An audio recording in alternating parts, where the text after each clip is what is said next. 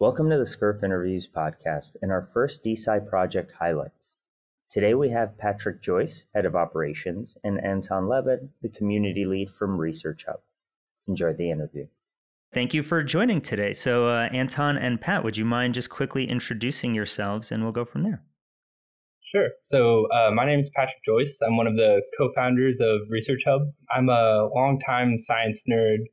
Started a PhD in molecular biology after college, left with a master's, went to a couple years of medical school, ended up kind of seeing firsthand the issues that exist within the funding and publishing infrastructure for science.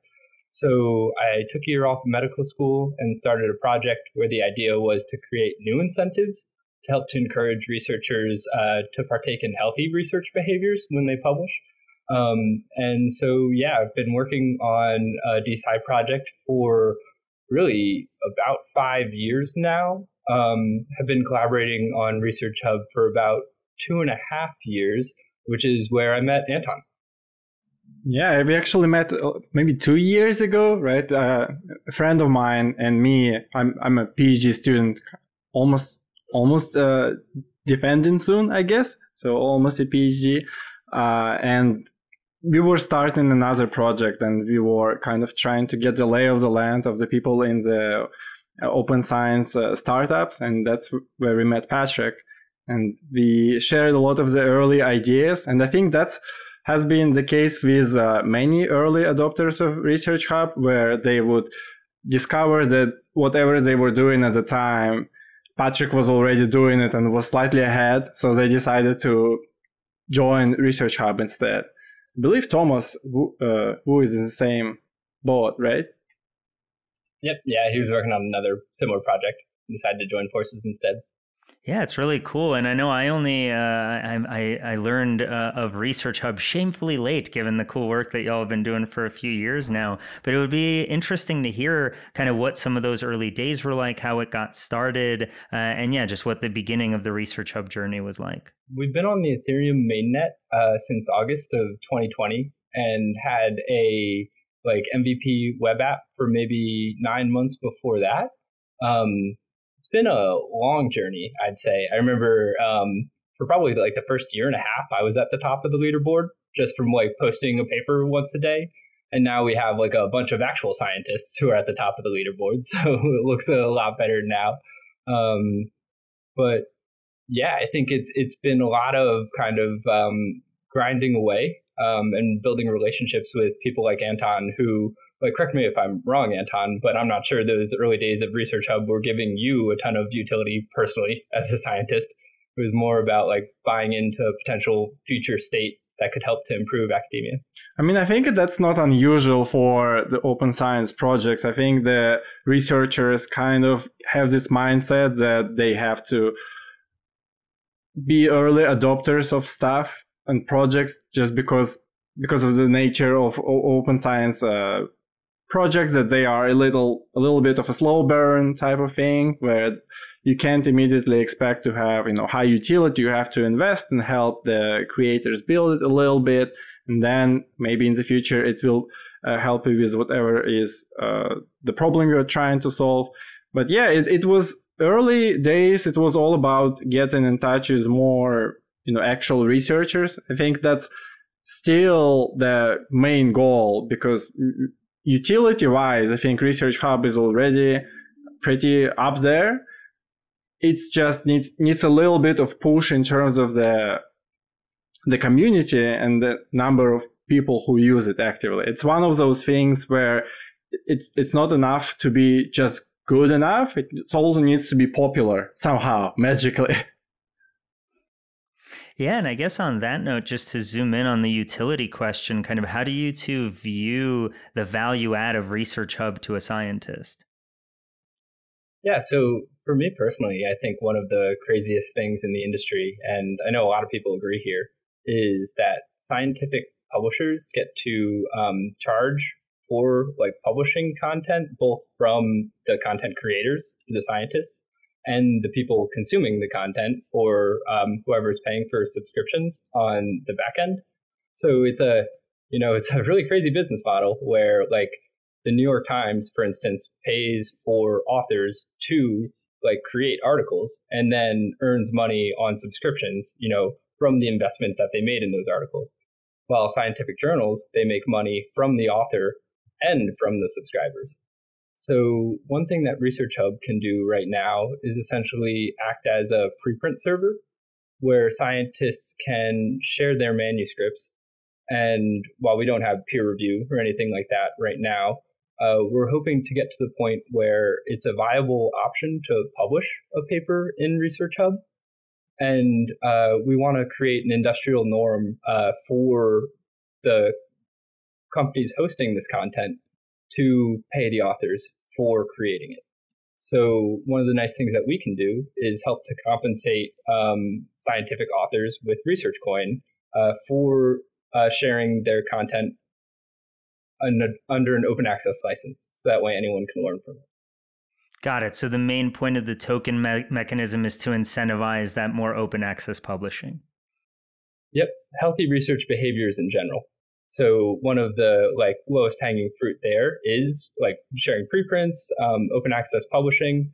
But then something we want to get into over time is helping to break down the silos in science, help to have people be properly accredited for their research outputs that they share, and create incentives where you can actually make more money if me and Anton decide to collaborate on a project than necessarily work on them independently and hope to be the first one who can actually publish it.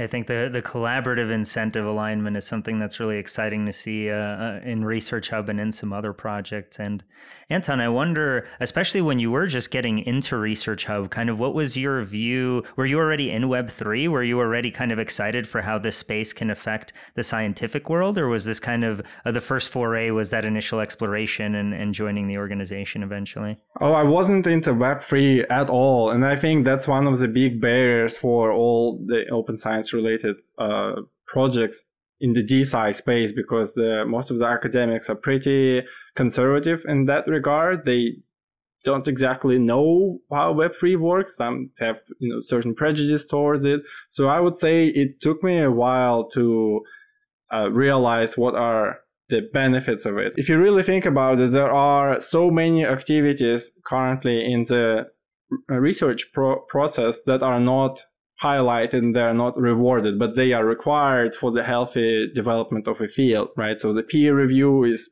rarely credited in any way. There's just the discussions and generating ideas is not always credited, right? So that always happens behind the scenes. You approach people with your research and you talk to them, and they don't get, they didn't get enough contribution to be a co-author on your paper, but they have provided some input. So it would be nice to be able to reward them somehow, right, in a systematic way. And that's why I think the Web3 is really good for that, because it's, let's say, fragmentary in that regard, as in you can assign value to actions that you find healthy for the scientific process. So right now we are experimenting with the D work, right, with the custom goals. What kind of interactions you expect between researchers that you think are valuable enough to contribute something that has actual monetary value, right? And for example, if someone were to criticize your paper openly, even after publication, right? That's an interaction that's very healthy for the community, but currently it's absolutely invisible and unrewarded in a systematic fashion in the current paradigm, I guess. And that's something that could easily be fixed with a Web3 application. Yeah, and I mean, I feel like we can go down a whole rabbit hole of just peer review related questions, but I'll save that for a separate discussion. But I wonder, in terms of the process of initially growing the community, what were some of the pain points? Was it kind of what you were alluding to with that reticence from the scientific community around Web3? Was it just, what were sort of the points of the pain points that you were experiencing initially? I think in general, academic science is a ridiculously competitive field. In the US biomedical sciences, it's something like 1% of first-year PhD students end up being research professors. So just the odds are really stacked against graduate students when it comes to like their chances of success at like the career they want to have in theory in academia. And so I think one of the biggest issues that we've come across is convincing like early career scientists that one, this is worth their time, because in theory, like that's taking away from things they could be doing to progress their own career. And then two, that it's not actually a career risk. If you are to like share a preprint or like talk about your work in the open before it's actually published in a peer-reviewed journal, a lot of people, I think, very reasonably are hesitant to do so because they perceive there's a risk of being scooped or having basically like someone else come and run with their ideas faster than they can. So yeah, I think in general there's like a reasonable hesitance towards tokens and Web3, and then also towards like academic activities outside of like the standard path towards having a like academic research career. Yeah, and I wonder, Anton, especially since you joined and were contributing on the community growth side, were there any other elements that kind of came up, or is there a change of sort of what were the concerns in kind of 2-ish years ago when you were just getting involved versus how things look now? I think one of the persistent concern that was a big thing back in the day and still is, and I imagine will be in the foreseeable future, is that academics are not really quite certain about the status of the IP of the research that they produce, who it belongs to, what they can share, what they can't share. And when we invite people to contribute on ResearchHub, one of the first questions they ask, okay, so what if I share a paper? Am I the author of the paper? Can I share someone else's paper? And for some people, it's not even an obvious question. They legitimately think that this is a portal where you can share only your own paper. And I would say that that's not a specific concern for ResearchHub, but also for just other platforms that require you to somehow deal with intellectual rights for your publications, right? Because it's so convoluted in a way. I don't know if it's purposefully convoluted or not.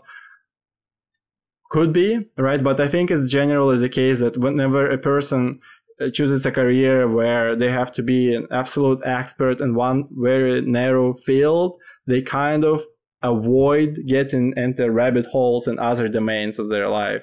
And so many of the researchers I know have little to no idea about the IP status of their work that they submit to the publishers. And so they just try to avoid ambiguous situations, as in uploading stuff to ResearchHub, just in case. Maybe it's not that bad, but just in case, I won't do it. Yeah, of course. I mean, that's a big deal, and the folks don't want to just rush into potentially jeopardizing years of work, so that's understandable. And I guess from the perspective of the kind of folks who you have been, the kind of scientists who have been joining ResearchHub and actively engaging in the community, is there a sense of how many were already actively looking for some kind of more open solution, and they just happen to come across ResearchHub, or kind of what, I don't know if there is a single typical user journey, but have you noticed kind of a trend or some trends of where these scientists are coming from? Yeah, so demographic-wise, I think it's a lot of like late-stage PhD students and early career researchers, people who I think are disenchanted with the current state of academia and are looking for a way to contribute to making a positive change. When it comes to openness, yeah, I think I would say like 75 to 80% of our like most dedicated community members right now are very motivated by like open science. Actually, the way that I got in touch with Anton was because his friend, shout out Nami, hosted a open science journal club on GitHub. So I just saw that repo and was like, oh, these people are probably like right up our alley. And I sent a cold email, and now we're 2 years later here on a podcast. So yeah, I think the most compelling part of ResearchHub currently for like a totally new scientist who stumbles across us is that like we can help to like accelerate the adoption of the open scientific culture. And I think it's a big reason why a lot of people are spending their time now trying to help us grow. In my experience, it's either the people are the Web3 followers or the open science advocates. And there is a little bit of overlap, but I don't think it's too big, honestly. Yeah, and I wonder, I mean, I feel like the gap between those two is unfortunately large. And do you feel like it's narrowing at all, or does it feel just as large as it was 2 years ago, or if not even larger, given the amount of noise coming out of the Web3 space in the last year or so? I think it's definitely narrowing. I think people are starting to recognize the tools within Web3 as tools that can help fix a lot of the problems in science. We're close with the Center for Open Science, which makes a product called Open Science Framework, which is a place where scientists can share all of the data around their projects and also preprints. And we've been in discussions with them to potentially use tokens to help to incentivize not quite peer review, but author attestations that they have. For instance, when someone publishes a preprint on Open Science Framework, they can offer to claim whether they have open data associated with the manuscript or if there was a pre-registration associated with it. And so Center for Open Science essentially wants to help incentivize random people to fact check these authors. So if someone claims that they have open data, they would reward a random person with tokens for double checking to make sure that that paper does actually have open data. So I think some of the bigger established players in the open science field are excited by what's happening in the Web3 community and see it as a potential fix for some of the issues that happen now, where scientists are hesitant to fully participate in these open scientific behaviors just because it doesn't really make sense for them personally, incentive wise. They're not dogmatic about open science, and they'd rather prioritize their own career. So using tokens to help to encourage these behaviors is a great way to actually get the average person to have it make sense for them to share openly and collaborate with people across the world, kind of similarly to how Open Science Frameworks facilitates those types of interactions. Yeah, and I wonder, Anton, when you were on the journey of getting involved in ResearchHub, was that already part of a big kind of push on your end as someone who was just exploring and kind of doing their PhD of what are more open options for publishing and research communities? Or do you mind sharing a little bit of kind of what got you excited in looking in the open science direction in the first place? Yeah, 100%. Honestly, my department, I would say, is pretty, let's say, advanced in terms of open science practices and psychology in general, because if you are familiar with the reproducibility crisis, has been burned by the lack of openness and transparency. So a lot of the open science initiatives stem from psychology now, just because we have so much demand for it. And so, yeah, definitely I was already kind of trained to look for open science solutions. I wouldn't say I expected developments to come from the Web3 world. I think it still needs more examples for people to learn that Web3 can be used in that fashion. That reminds me of this recent case where a researcher crowdsourced one of the tokens to get some of the processing time on the supercomputer for his quantum research or something like that. Patrick, do you remember this one?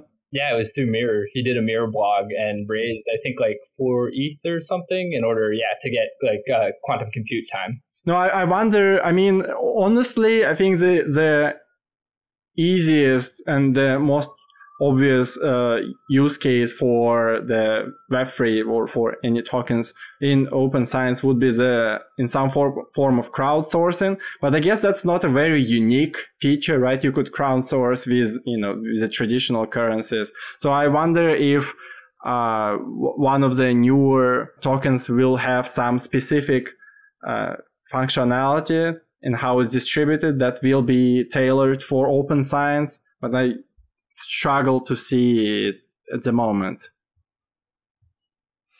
And I guess on the general note of open science, were there any other kind of inspirations for either one of you, or just projects that got you excited, either when you were just getting started into this direction, or now that you're so deeply involved in building and supporting ResearchHub? Yeah, so I have a couple. I think maybe non-traditional answer, Reddit. There are a lot of subreddits that are just incredibly powerful, where it's like super concentrated experts in a subfield of science where you can learn a lot. I like our psychiatry personally. When I was in medical school, our medical student was unbelievably helpful. So I think Reddit in general is a great example of experts crowdsourcing opinions. Another one, which I'm a huge fan of, is like lame to say, but GitHub. There's like one of my favorite scientists that I've met through working on DeSci projects, worked for a lab at UPenn called the Green Lab. And so when COVID first hit, this lab is like very technologically advanced and is very motivated by open science. And so they just started reviewing every preprint openly on a GitHub repo that would come out about COVID. Just a bunch of scientists together saying, hey, like, we're all reading these papers, might as well share our thoughts in the open, under a CC license. That way anyone can learn from it. So that's the Green Lab on GitHub has like awesome manuscript reviews.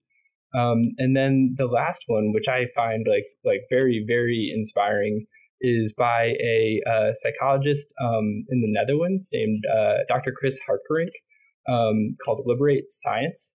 I think it's Research Equals is the name of the project. But the idea here is to try and dismantle the scientific paper as the standard unit of communication for science.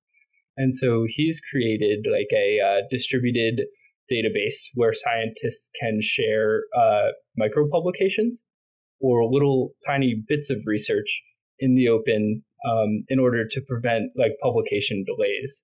So when information is created, it's immediately shared, and anyone can build on top of it by citing like those tiny micro publications. So Research Equals is also another like kind of Web3 project that I think is very inspiring. Yeah, also a big fan of Research Equals. And honestly, it just in general, that's very much the case for me and many other researchers, that you're sitting on a ton of unfinished work, right? As in data that are not exciting enough to maybe publish as a standalone article, but still useful for someone, but not valuable enough for you to write an intro and conclusions for. So I'm a big proponent of for Research Equals and in general for other outlets in science, that people should be able to share other types of output, right? They should be able to share just databases and let it be the recognized type of citation, right? They should be able to share just the introduction, just the teasing the hypothesis without actually doing anything more. That would be good enough, right? That would be an interesting thing to read and tease your brain before you go and do your own research. And just other type of media, a video. Looking forward to the world in which you could actually include a video in your CV as a respectable line, right? That's your dissertation.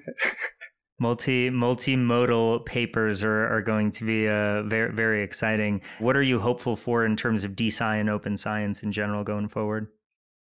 Well, it would be really nice if the traditional academia will get a little bit more in touch with Web3 in general, just because right now there is an unhealthy divide, I would say, that people don't really recognize the functionality as much as they should.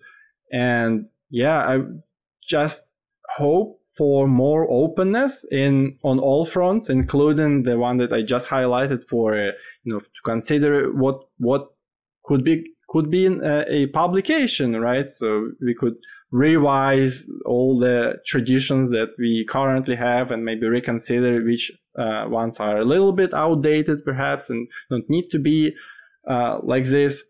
For example, the traditional publishing system that in which somehow in the world where the majority of the journals are not even paperback anymore, and somehow you get charged more for colored graphs in your article, as if it will require ink to print it. Yeah, so stuff like that would be nice to get rid of. And maybe actually a slight shift in understanding of the intellectual property of the represented by the articles. I know Patrick and the rest of the team talked about NFTs a little bit, and I'm actually looking forward to the world in which the author will have an actual tangible ownership of the paper, perhaps in form of tokens that they're free to sell or hold or whatever else they want to do with them. But I think that just being able to conceptualize and visualize these tokens will perhaps do good for people's understanding of what they actually own and have rights for. I think that will be really helpful for science in general. Absolutely. And I feel like anyone who's paying attention to the decentralized portion or the open science portion gets very excited by truly making it more accessible. So yeah, Patrick, I would want to ask you the same thing of sort of what are your sort of hopes and elements that get you most excited going forward? Yeah, so I think it's like two part, in my view. One is accelerating open science. I think it's something like 30% of papers right now are published openly, and it's a exponential curve. So it's looking good for adoption.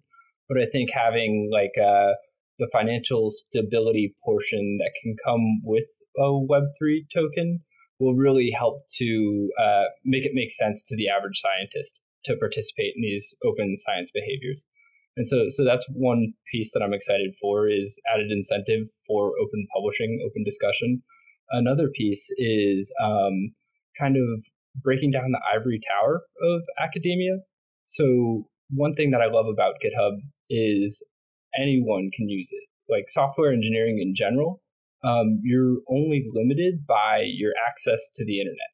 Like you can learn from open source projects, write your own code, get feedback from other people online, and you can become a pretty talented developer really anywhere in the world. And there's not a lot of like geographical barriers to stop you from doing that. Academia is not like that. You need to be, in a like tier 1 research institution in order to have the resources that are required in order to produce like extremely high quality academic knowledge. And one thing that I think Web3 will really unlock is the ability to have it make financial sense for anyone in the world to spend their time learning from and contributing to science.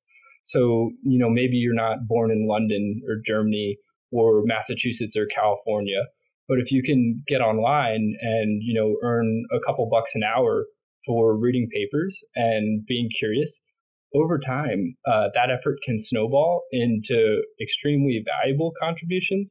So I think Web3 is going to drastically increase the number of people who see themselves as scientists and who like essentially create a viable opportunity for these people to earn a little bit of money and make it sustainable for them to learn and contribute to academia. That's great. And I also just wanted to quickly double check in terms of Web3 usage on the ResearchHub side, are there any other kind of Web3 tools beyond token incentivization for the open access publishing? Are there any other elements that you would say kind of are incorporating Web3 tools at the moment? In theory, ResearchCoin is a governance token.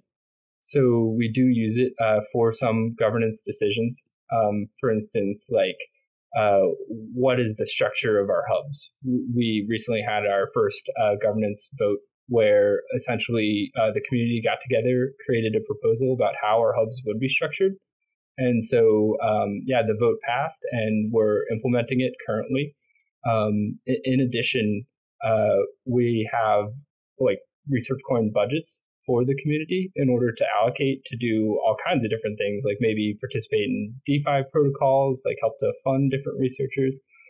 So community decision-making, I think, is also kind of powerful. In the future, we plan on implementing things like Arweave to help with like decentralized storage of the like content created on ResearchHub. But yeah, right now, ResearchHub essentially is like a Web2 app that has a token component where people can withdraw their research coin earnings on the website to Ethereum and then participate in the Ethereum infrastructure and use those tokens for voting decisions in the community. That's great. Thank you for clarifying that. And I guess just as we're coming to a close, I want to just give both of you a chance to either mention anything in particular, whether it's milestones on ResearchHub or personal kind of projects in the science direction, and where people can learn more about ResearchHub. Yeah, definitely. So what I'm really excited for is the past couple of months of the editor program, like we like to call it. Essentially, we have PhDs and masters in a bunch of different fields who are essentially caretaking individual hubs. For instance, Anton's one of the editors of the Psychology Hub. And we have just under 100 weekly active users of masters and PhDs who are helping to take care of these individual hubs. So I think the content on ResearchHub has gotten a lot more exciting over the past couple of months, and so we're hoping that'll be able to scale into the future. Yeah, that's what I'm most excited for. Yeah, personally, I'm excited for something that's almost inevitable. That's why I'm pretty optimistic. As the number of people using ResearchHub increases, I expect more and more meaningful interactions between users, right? So some of the more amazing moments in academia, the reason I am in academia, are happening outside of the rooms and lecture halls where I talk to excited people about research. In these small conversations where I learn something or I share something, they just make my blood flow. And that's the type of interactions I think will become more and more common on ResearchHub. In fact, I am expecting within a year to use ResearchHub for my dopamine kick of the day, to get in, have a quick chat with some of the excited individuals. Doesn't matter if they are experts in the field or they're just curious, rewarding either way. And yeah, that's pretty much it. All the other good stuff with incentivization for me is just an added bonus to all the cool and exciting interactions that I'm hoping to get in the future and getting now. Yeah, it's exciting to think how powerful that community component is. But yeah, I really appreciate both of you joining the conversation today and giving a glimpse into some of the background of ResearchHub and how you got here. We'll make sure to include links to ResearchHub itself and the Twitter and any other relevant socials. And I'll follow up with you offline to make sure we capture all that information. But yeah, just thank you again for joining today. Thanks for having us, Eugene. And thanks for organizing all of this and the community building in the DeSci space. I'm really excited to see where this goes in the next year. Yeah, thank you. It was a pleasant conversation.